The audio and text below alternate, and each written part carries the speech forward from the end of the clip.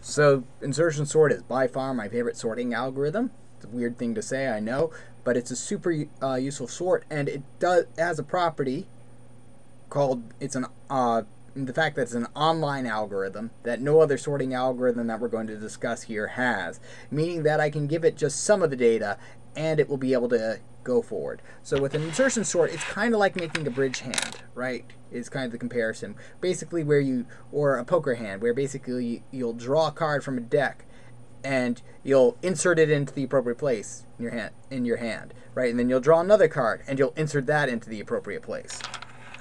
All right, so let's go ahead and see how this works.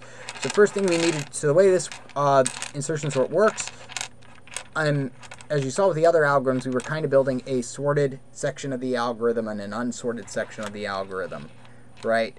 And the way that insertion sort works is that we have to, the way insertion sort will work is that we are going to explicitly use there's a sorted section and an unsorted section of the algorithm. So in the last two algorithms, with bubble sort and selection sort, we got the last item for free. In insertion sort, we're going to get the first item for free. What we're going to do is we're going to split the this list into the sorted section over here, right? One item all by itself, it's sorted, ta-da. And the unsorted section, right? All these items are not sorted, right? Okay, so what we do then is that we go ahead and we insert each item. We kind of push down each item into the sorted section as it needs to go. So we're going to go look at this item, and we're going to move it over here. And do we have to swap this item to make it sorted to make them sorted?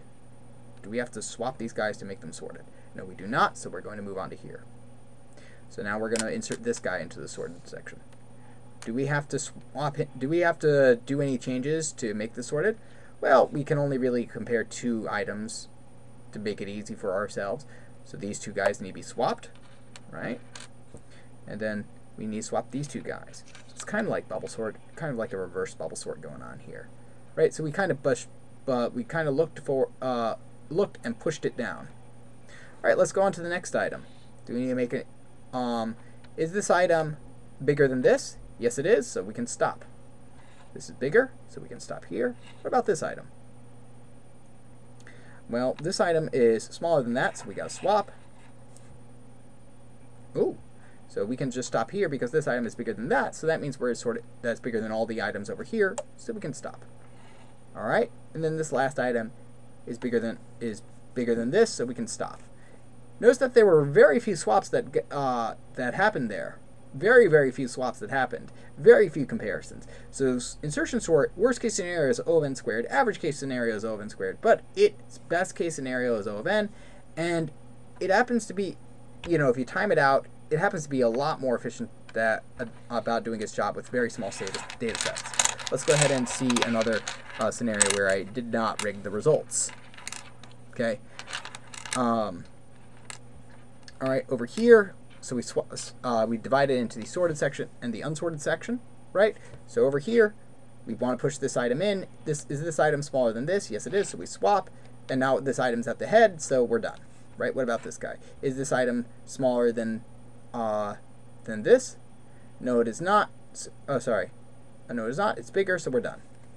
Is this item smaller than this? Yes, it is. So we swap. Is it smaller than this? No, it's not. So we're done. Okay, this item. Is it smaller than this? No, it's not, so we're done. What about this item? Well, this item's smaller than this one, so we swap. Is this item smaller than this one? Yes, we swap. Is this item smaller than this one? Yes, we swap. Okay, and now for our final item, this item is smaller than this, so we swap. Smaller than this, so we swap. Smaller than this, so we swap. Smaller than this, so we swap. Smaller than this, we swap again, and then we swap one more time. So we're smaller than all those items. So notice that we had to do a lot of swaps there at the end. But for a lot of the items in early, we kind of got them free. A lot of items we actually we just kind of skip over them because they happen to be the biggest item we saw so far. Insertion sort is really, really efficient because of this kind of factor that we get. But what I really like about it is that it is what we call an online algorithm, meaning basically saying that suppose these are the only items that we have to swap. right? Suppose these are the only items we get, right? And we're told that we have to do insertion sort, okay?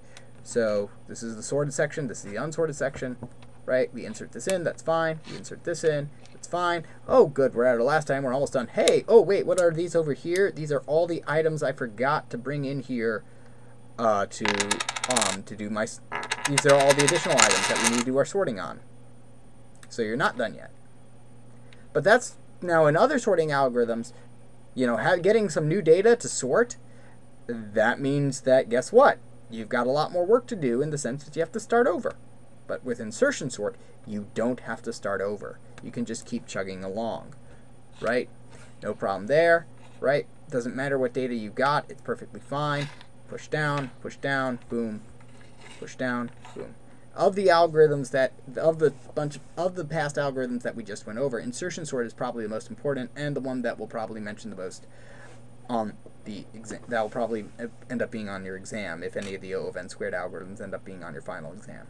So, best case scenario again, by the way, if we pass in a sorted list, okay, sorted section, push it into the sorted section, put this in the sorted section, and so on and so forth.